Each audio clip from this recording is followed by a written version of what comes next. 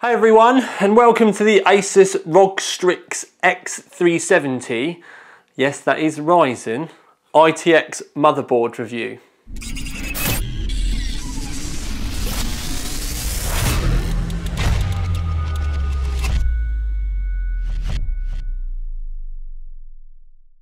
So finally we are going to be taking a look at the Asus Ryzen ITX board, and it does seem like we've been waiting for ages, but they say it's because they've designed it from the ground up, and rather than kind of like, I know you'd think that they would do that anyway, but let's face it, it's quite easy for them to have, you know, kind of adapted older designs.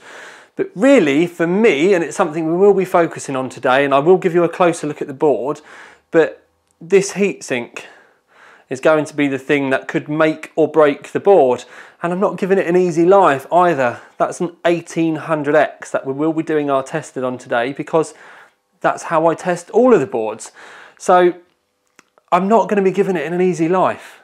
Okay, so here's a look at the board itself. I've left the memory in there, but essentially CPU in the middle. Doesn't really take a lot to work that out, does it? We've got three fan headers at the top. You've got CPU fan, first chassis fan, and then your AI pump header.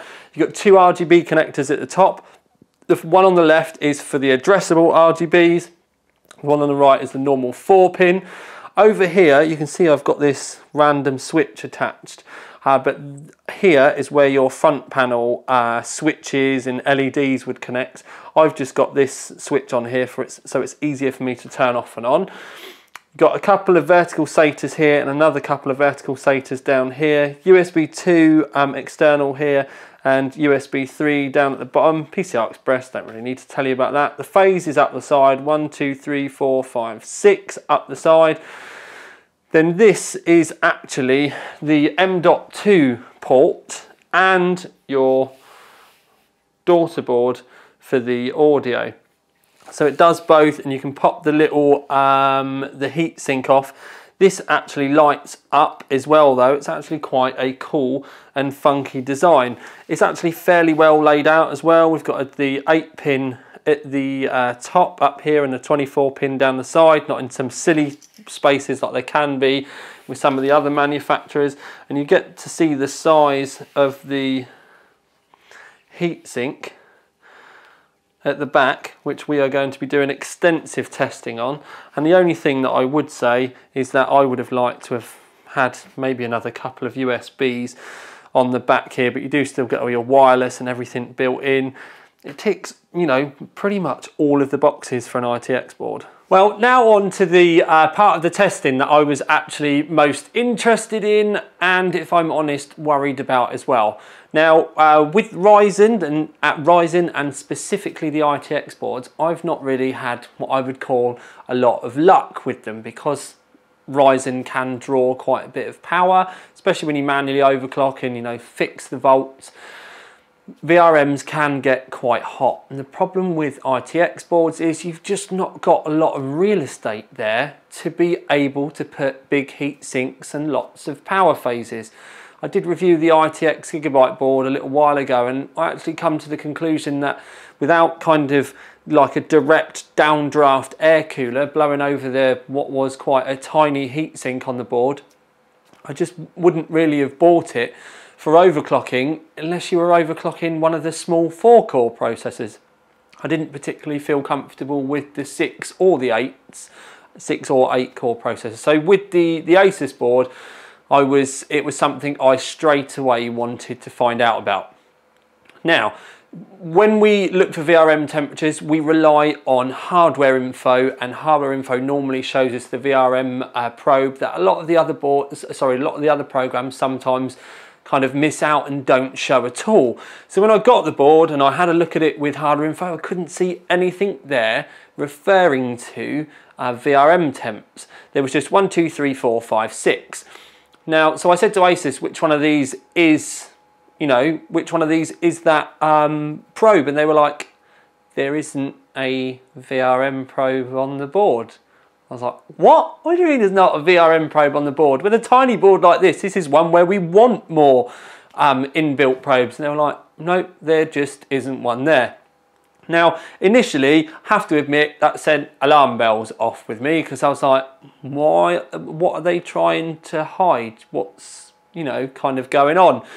Then they said, oh, we don't put them on all of the boards, whereas, well, let's face it, every single one of the X299 boards got them. So, and they're not always that accurate. Well, they might not be like, you know, within a degree perfect accurate, because if you don't know, the probe actually sits in between the VRMs. It's not a temperature taken from an actual VRM.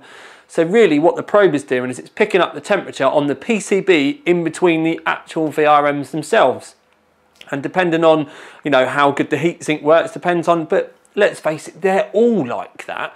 So I think their not very accurate kind of statement is a little bit kind of like, well, they never have been, but you put them on all the other boards. So then what I had to do is I ended up, and I'll show you, with this. Now, don't worry, it's not just been tested like this, but this here today, what I'm showing you on the video, is our worst case scenario. We are utterly passive. I've even run an AIO. Now, in the other testing that I've did, which I will share with you in a bit, we did have it in a case, and I've tested it with both a normal tower air cooler, and I've also tested it with a downdraft air cooler as well. So we've done all three, and we've done this with a 4 gigahertz 1.4 volt overclock, and we've done this with literally stock out the box, made no changes whatsoever, just to give ourselves a bit of balance. So what I've got here is I've got a thermal probe, and you can see it's gone up, and it's right underneath the heatsink itself. This is literally the hottest I've been able to get it. And the way that I can then back the temperatures up is I can get my infrared probe. You've just got to get it to roughly the right spot. And we've got 85 here. Now what you need to remember is this probe is further up, and you do have to get it, because you can move it around and you can find hotter parts on the board and not so hot parts on the board. And what I normally do is I then tally it up, and I do a heatsink test as well. Now we know the heatsink test should be lower than our test from underneath the heatsink. So we've got 85 here at the moment. We would have been looking at kind of around the 80s on the heatsink, 78, 79. So with the graph up, it was actually a little better than I thought. Now the very big bar that you can see would have been the totally passive setup that I told you about before. Some ITX cases can have minimal airflow. The other thing that you need to think about is with AIOs as well, depending on the orientation with them, you might not get a lot of airflow over the heatsink itself. So it's really going to depend on your case. So when I was running my AIO, it was absolutely nowhere near the heatsink itself. It was giving it no benefit. The only good thing about the AIO was really it meant that I didn't have the airflow around it, although it would have been slightly lower temperatures in an air cooler. With an air cooler, you are going to get that through that passing of air, and that's what made the difference with the other sections on the graph. The red box, that would have been the number that we got with a normal air cooler with a 120mm fan in the back of the case and a 120mm fan in the roof, just so that you've got some reasonable airflow. The even smaller box, that would have been with a straight downdraft Noctua L-type cooler blowing over the top. And the thing I cannot stress enough is, annoyingly, even just a little bit of airflow somewhere near the heatsink, and by that I mean like you need like an air cooler blowing over it, just in the back of the case and nothing else, didn't seem to make a great deal of difference, like a few degrees. But have an air cooler in there with it, you know, with a bit of air blowing over the top of it, and the temperatures actually did fall really quickly. So that's definitely something for you to keep in mind if you're going to be like speccing your own sort of kit and rig with this. But the thing that you do need to keep in mind here is an absolute worst case scenario with no airflow around whatsoever and an overclocked 1800X. We didn't actually even get anywhere near the point of thermal throttling. which with all due respect, with a gigabyte board, you were looking at like 5 to 10 minutes before that was overheating and massively throttling down. I have left this for hours in the past like this, and yes, you wouldn't want to be touching the heatsink with your fingers. It might end up taking the fingerprint off the end of your finger, but we experienced no thermal throttling, and as you've seen with our thermal probe, we were getting around the 85-degree mark from this thermal probe. There was places underneath the heatsink where if I got it just right, I think I was probably picking up a VRM itself. I could see about 95 degrees from the infrared. But if you take it from the PCB anywhere around the actual heatsink itself, so not actually flicking onto the electrical components, it was always within a few degrees of that thermal probe, and that's probably the best that we can do, because if you do get a sudden spike, like I said, you probably are looking at the very bottom of one of the VRMs, and you don't ever get to see a straight VRM temperature. When you do put the thermal probes in there, you don't want them on top of the VRM, because that would have been, you know, that's best way I can put it is that's actually unfair when you think that if there was a thermal probe built into this, it wouldn't be on top of the VRM. You always need to take it from the PCB, because if you've got your motherboard at home and yours has got a VRM thing, that will be on the PCB itself. So that's why we don't put them directly on top of the VRMs. Although it would be a nice number to know, but if you're, for argument's sake, if we know that there's a 105 degrees throttling limit with a motherboard, what that's actually probably going to mean is that the VRM itself is probably going to be like 120 or 125 degrees by the time it gets to that point, because the 105 degree limit was set for the PCB, not the VRM itself. So there's some complicated sides to it, and it is stuff that you have to keep in mind before people go, oh, you should have put it on top of the VRM, and it would just make it look worse than if you were to go and look at other reviews where they've used software and stuff like that. It would look a lot worse. So what I've actually done is I've tried to mimic what there would have been if Asus had bothered to put a probe on there in the first place. Anyway, so we abused it. We tested the air cooling in many different ways, or tested the cooling, including the VRMs, in many different ways, just to try and cover all the bases for you. When it does come to performance though, that 4 GHz overclock on the CPU did help. And I did manage to get 4.1 GHz for a screenshot, but it was just that little bit too shaky to be able to get to pass some of the longer runs.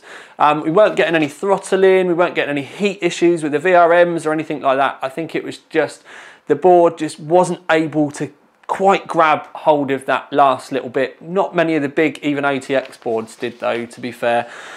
So when we put it in the graph, it still scored very, very well. Now Blender, this is quite a new one, in case you're wondering why they're all Asus ones on there. It's just the most recent ones that I've done. Onto X370 though, and you can see that it has, we've got a lot more results in there, and it does mean that we've got a lot more balance in there as well. But it was within the top couple on that. Now the optimizations with the BIOS and the AGIAS code and everything like that has helped, and we did get 3200 megahertz on this, absolutely dead easy, and we could even get 33 running, but the scores, they could be a bit kind of shaky, so we dropped back to 3200. It was really nice, really good, decent temperatures, good results across the board as well, which just affirms the fact that I think when it comes to Ryzen, 3200 really is the sweet spot.